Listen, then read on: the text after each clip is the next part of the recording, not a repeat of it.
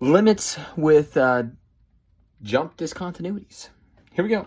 The limit as x approaches -3 of this piecewise function. So when it doesn't have a left or a right, we got to just go from both sides. Does it approach the same spot? So from the left and from the right, are we approaching the same location?